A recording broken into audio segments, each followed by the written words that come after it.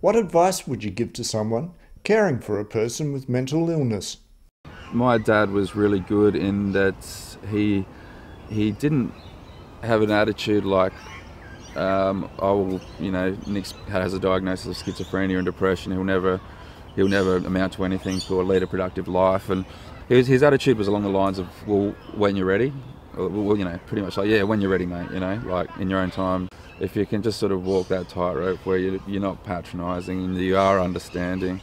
Um, um, and but at the same time, sort of instilling belief that that life goes on.